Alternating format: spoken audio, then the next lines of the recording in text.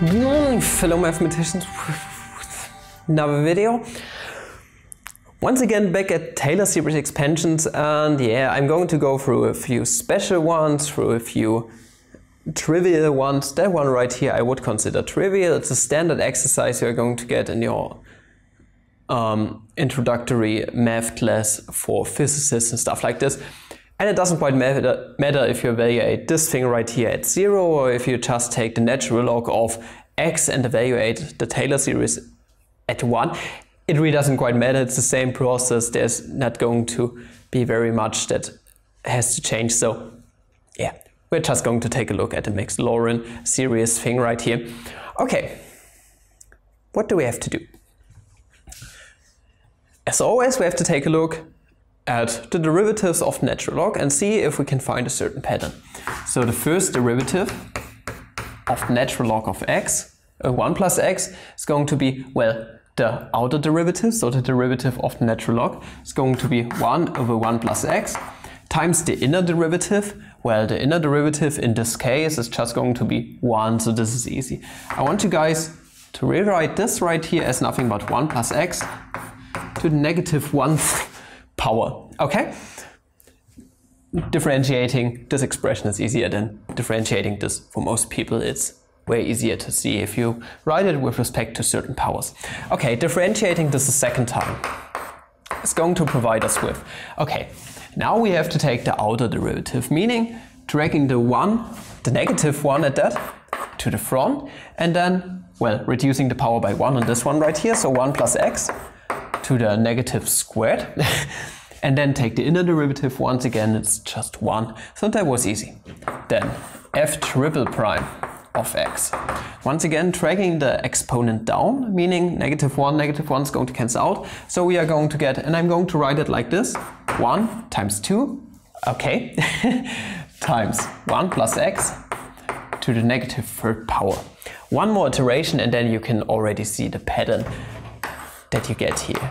So the fourth derivative, yeah, 4 times prime, quadruple prime, is nothing but, okay, dragging the negative 3 to the front. So this is going to give us negative 1 times 2 times 3, 1 plus x to the negative 4th power, in the derivative trivial once again. So if we continue this process, we are going to land at the nth derivative of f with respect to x. What is this going to be? So you see, we are going to have an alternating series, obviously. So negative 1, not negative 1, negative 1, not negative 1, blah, blah, blah. But when exactly do we have our negative 1s? Well, on the second derivative, we have a negative 1. So on even derivatives, so fourth derivative, negative 1, we are going to have a negative 1. Meaning we have to have a factor of negative 1 to the n plus 1 or n minus 1th power. It really doesn't matter what you choose. Most people tend to use the n to the n minus 1th power. Okay, also we have this 1 plus x term. I know it's kind of useless deriving a pattern for the 1 plus x to the something term, but we are still going to do it just for practice purposes. Okay, on the second derivative we have negative 2, on the third derivative we have negative 3, so that's quite obvious, to the negative nth power. Okay, we don't really have an over, so just ignore that this is shifted up a little bit. Okay, on the third derivative we have this right here, 1 times 2, which is nothing but 2 factorial. On the fourth derivative we have this 3 factorial term. So meaning we have n minus 1 factorial right here. Okay? So that's pretty easy to see. As always with Taylor and Maclaurin series expansions, we have to find those derivatives at a certain point, for example 1 if you deal with natural log of x, or the derivative at the spot 0 in this case. So for the 0 case we are going to get, well, this is going to stay how it is, this is going to stay how it is, and then we have 1 plus 0, which is just 1 to the negative nth power, so this is just going to be 1 all the time. Pretty damn good. But does our pattern hold for all the terms, or is there one odd term out? The odd one's out. Okay, on the first term we are going to get negative 1 to the 2nd power. Okay, this is positive, this already holds. And yeah, then we have negative 1 minus 1 is 0 factorial, so this still holds, this is a 1, so if you plug 0 into here, this is just going to be a 1 in itself. So our pattern holds up until here, but on this term, what do we get? So this is natural log of 1 plus 0 if we plug 0 into here. So natural log of 1 is just going to be 0. So actually, we have to bring the 0th term to the outside. So f of x can be approximated as a Taylor series, being, okay, so the first or 0th term you could say is going to be 0. We can actually get rid of this in a second, plus a sum running from, well, naturally it's going to start from n equals to 1 now, to infinity of, okay, then we have negative 1 to the n plus 1th power. Then we have times n minus 1 factorial over n factorial. Don't forget this term, because we are having a Maclaurin series expansion. It's just how it is. We have derived the formula for this before, the general formula, times x to the nth power. The cool thing is, what is n factorial? N factorial is nothing but n times n minus 1 factorial, meaning that's never going to be equal to 0. This and that is going to cancel out, and what we get is, okay, let's get rid of the 0. Then we get sum running from 1 to infinity of negative 1 to the n plus 1th power over n times x to the nth power. And this should be our Maclaurin series expansion for our natural log of 1 plus x. This has been the traditional way, but there's also a cool way to do it, Papa's way.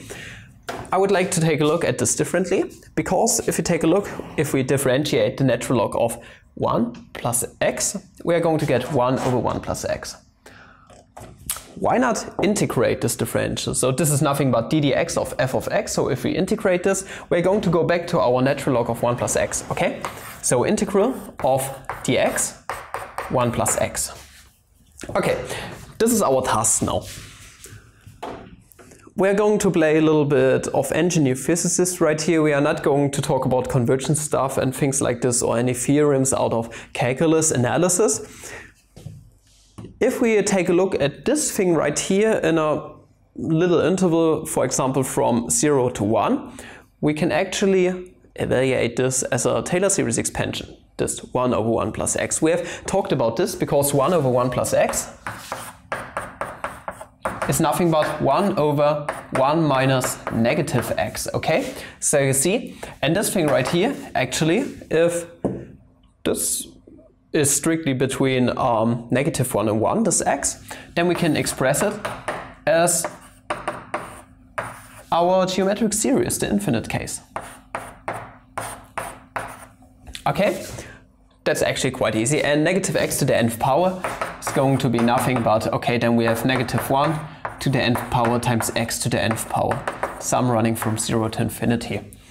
Okay, let's plug this new definition into here, okay? So we get an integral of a sum running from 0 to infinity of negative 1 to the nth power x to the nth power, integrated with respect to x. And here it's not a given that our integrand is strictly positive, so you can't really make use of Fubini or Tonelli or whatsoever here, but you can show the interchange of the sum and the integrals, or the interchange of those limits, using the dominated convergence theorem. So you can actually find a boundary for those partial sums right here, and then you are good. So it's actually justified that you can interchange those. It's just a bit of handiwork. So this is nothing but the infinite sum running from 0 to infinity, also negative 1 to the nth power is independent of x. Let's bring it to the outside. Integral of x to the nth power integrated with respect to x. Integrating this is actually quite easy. We're going to end up with sum running from 0 to infinity, negative 1 to the nth power. Then we have x to the n plus 1th power over n plus 1. And we know what this is going to evaluate to. This is nothing but the natural log of 1 plus x. So just a little observation. And yeah, it's indeed the same thing what we get down here. You can just make a shift of index. You can say that k is nothing but, that our n is nothing but k plus 1. Okay? And then you are pretty much good. Then you should be fine. If we take this as to the n minus 1th power, then it's going to make more sense. Then you can say that our n is nothing but k minus 1. Okay, Also meaning that our n+1 is nothing but k, so you can just use a little shift of index right here. And then you are going to arrive at the same result. So if you start at 0 right here, then our k, so plugging 0 into here, k starts from 1, then so from 1 to infinity, just what we had here. So it just depends on this thing up here. That's maybe the reason why many people use n-1 instead of n+1. It really depends on your taste. Some people also like to bring the -1 to the outside right here to get this as the final form for natural log. Anyways, whatever you do, I thank you guys for watching. Also, what we did wrong, we forgot to add a little constant +c right here, but that's not the point of the video right now. It's just about the Taylor series. If you did enjoy this video, please like and subscribe, recommend channel if you like. If you want to support the channel a bit more, buy those stupid ass t-shirts I created, or support channel on Patreon. Take a look at my website, take a look at my Twitter, take a look at my subreddit, whatsoever. And yeah, if you do enjoy those videos, just keep watching them and share those videos everywhere for education purposes. And up until the next video, have a flammable day, I guess. See ya.